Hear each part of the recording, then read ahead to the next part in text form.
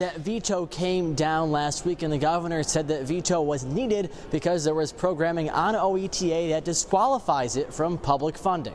And some of the stuff that they're showing, it just overly sexualizes our kids. There's Parents Defend Child Transition on PBS that's being played.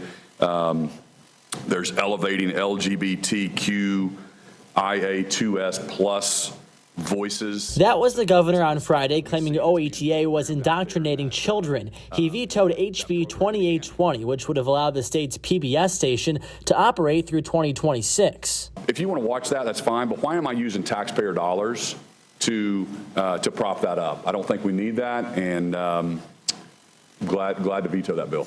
This is not the first time PBS and their member stations have come under fire. Back in 2017, President Trump proposed cutting PBS funding, and in neighboring Arkansas in 2020, lawmakers threatened to cut funding for their PBS station after the show Clifford featured a gay couple. We all know that many things are politicized in our country today that maybe 10, 15 years ago were not that way. And once again, I suppose we could always politicize just about anything. According to Bob Spinks, a former board member for Friends of OETA, the group that helps fundraise for the station, about a third of the station's funding comes from the state.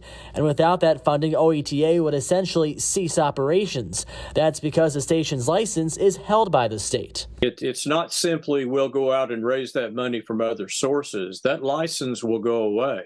And House Speaker Charles McCall did acknowledge that because the House passed this bill, they do support funding OETA, but wouldn't say if they were ready to override the governor's veto. However, Democrats, including State Rep Monroe Nichols, has called for lawmakers to override that veto. If no action is taken, OETA will have to cease operations by this time next year.